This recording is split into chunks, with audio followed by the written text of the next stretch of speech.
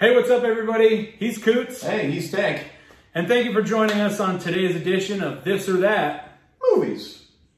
Today, it's this or that debate we got is a good one. I really love both of these movies, but this actually was not as difficult as I thought it was going to be. I did this poll, and so our poll today is The Last Starfighter versus Flight of the Navigator. Who you got? Oh, Last Starfighter.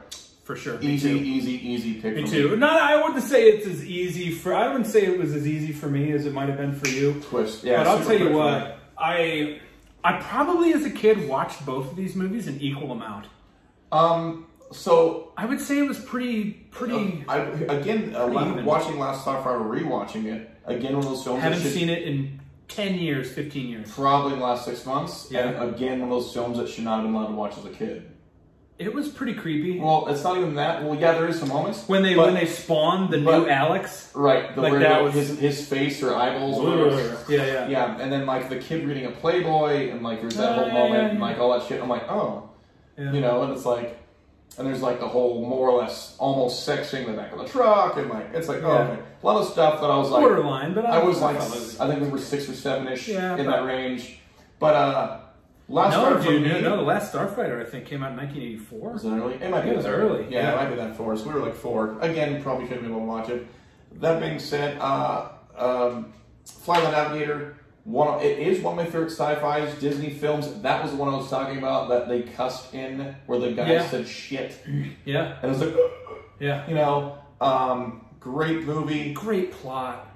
Great story. Paul Rubens does the voice, which is Pee Wee Herman, if you didn't know. Yeah. And he does the voice of the shit when it was, then you realize later that it is Pee Wee Herman. Yeah. And it's Paul Rubens, which he's Paul Rubens, but people remember as Pee Wee Herman. I love that movie, I really do. But Last Starfighter was kind of more Star Wars-esque, kind of that more along the... it went in the adult sci-fi realm for me, where I enjoyed it more. And as a kid watching this going, this is kind of an adult movie. My dad showed me, I was watching, and I loved the hell out of it. I can't really say that The Last Starfighter is underrated, because everybody that you talk to that's seen it and knows it loves it. Right. So it's not underrated.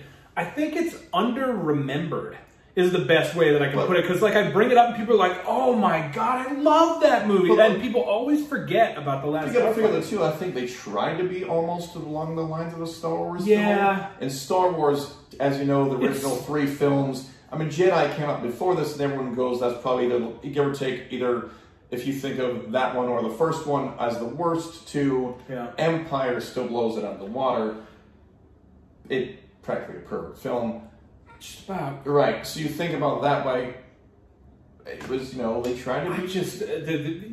well, here's my answer to that, I think, is that they realized that sci-fi and space went bang because of Star Wars, episode 4, episode 5, episode 6, and so 83 was when Return of the Jedi came out, and everyone that was alive at that point went and saw that movie, so they were like, sci-fi and space fighting stuff is pretty hot right now. Let's do that. So that's what I think happened.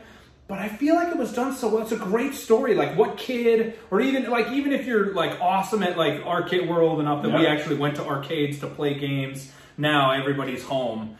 But like what a neat premise. And for me, growing up, probably if you asked my mom to rank her favorite actors of all time, I'd be shocked if Robert Preston didn't come up in the first 5 that she named. She loves Robert Preston. We were a musical family, so Music Man was popular, and also Victor Victoria, another great movie that Robert Preston was in. So Robert Preston was in that movie, so that's why we had that movie when I was a kid, because she was like, Robert Preston, I'm into it. Like, and it was just, I love it. Like there's a little touch of a human-to-human love story in there. There's loyalty and brotherhood among these like starfighters, and and Robert Preston's character is so endearing. Like it's a really good plot. It's really well written. It's really well done. For sure, it's The Last Starfighter for me. Yeah. But it was tough because I love the story behind Flight of the Navigator. It's super, super cool. Yeah, I loved them both, but It's the last Starfighter for me. I'm going to rewatch it soon. I love that movie. I haven't seen it in a long time, and it popped into my head, and I was like, I haven't seen that in forever. I love that movie. Yeah, fantastic film. Yeah, good stuff. Thank you. Good picks. Thanks. Yeah. So thank you for joining us. Make sure you like and share and subscribe to our YouTube channel, Radio Rhapsody with Coots and Tank, and also our Facebook page, Radio Rhapsody with Coots and Tank. I'm Coots. And I'm Tank. And we'll see you next time, kids.